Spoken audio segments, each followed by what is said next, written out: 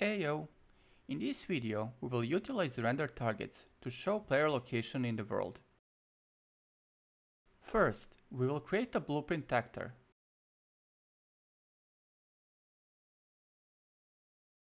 We will add a scene capture component to it and rotate it towards floor.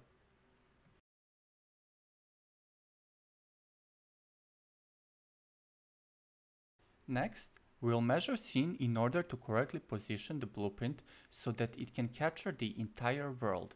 Here we have a scene width of around 3000 centimeters. So we will set the scene capture component at 1500 centimeters height,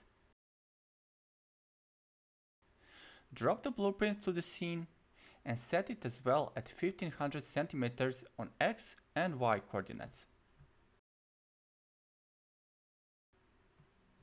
Now let's create a render target asset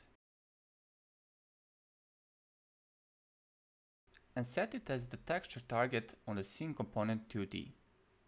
We want the scene capture component to only capture the actors we give it and leave the rest of the world black. So we will change primitive render mode to use show only list. We will also want to create a post-process material to capture world in black and white only. And for this to work, we need to change capture source to final color LDR. Now we want to set this robot floor mesh to be visible in scene capture component, meaning we need to add it to the show only list. Easiest way to find actors in scene is to give them a tag, and in Blueprint find all actors with that tag. So we will mark this actor with scene capture tag and use this tag to find the actor in Baker Blueprint.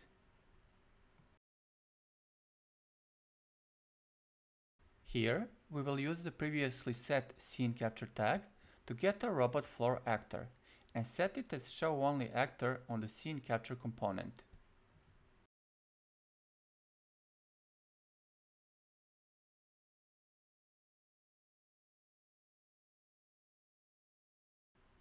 Next, we will create a post-process material for our scene capture component.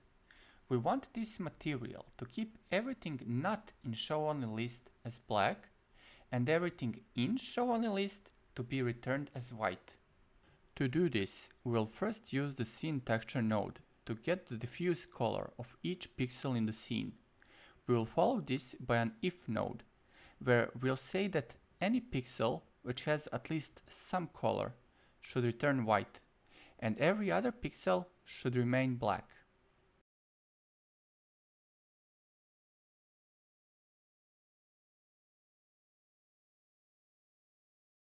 As a good measure, we'll end with a saturate node to make sure our values remain clamped between 0 and 1.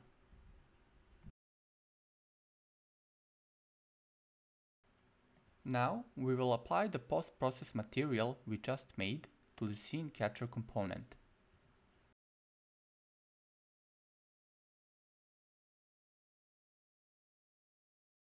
First, we will use the big screen in front of us to display the result of scene capture component's bake to the RT map. To do this, we will make a very simple material, make it unlit, and add a texture sample node with RT map as texture.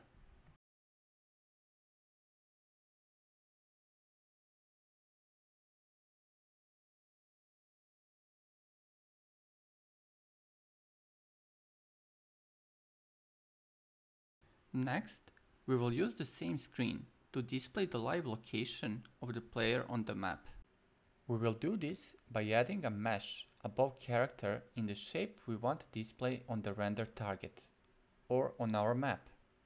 Since we are very creative, we will go with a smaller robot this time.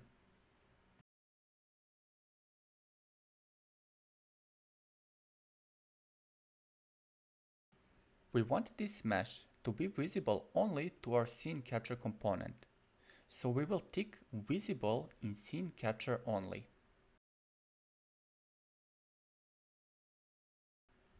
Our goal is to draw a black robot shape on the render map at our character's target location.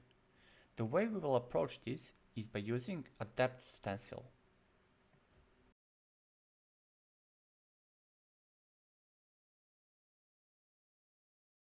With our robot static mesh selected, we'll go to rendering properties. First, we will enable render custom depth path. Then, we will set custom depth stencil value to 1.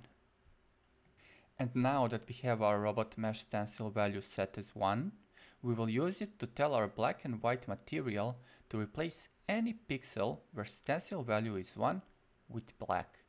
This will give us shape of our robot mesh on the white floor surface. Here we will again use scene texture node, but this time we will capture the custom stencil value of the pixel. This will give us value on all channels, but we can just pick red and call 1- node to actually get black pixels where stencil value is 1.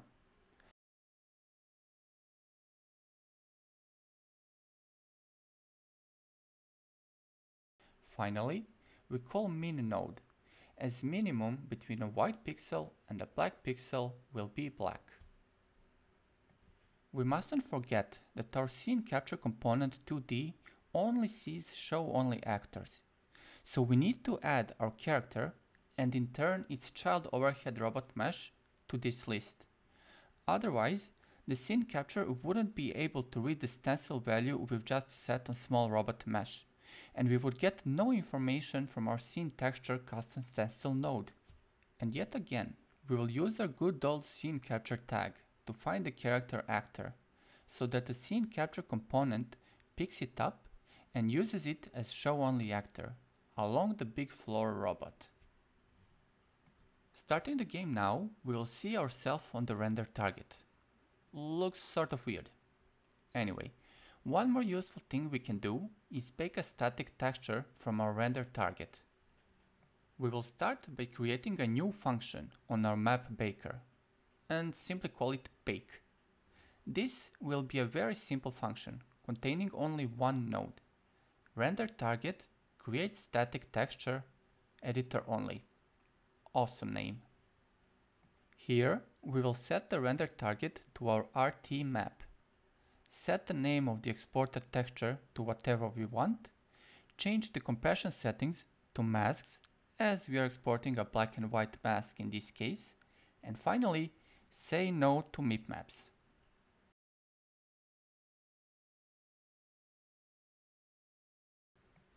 As this function name implies, it can only be called from the editor, so let's make our bake function editor callable as well. Finally, since we are now baking without running the game, our begin play function will no longer be called. This means that we need to set our show only list another way, and here we will use construction script just for that. If we call the bake function now, we get the current render target exported as a new static texture, and as most newborn babies, it is born upside down. To turn it up, we will simply rotate the scene capture component by 180 degrees and bake again.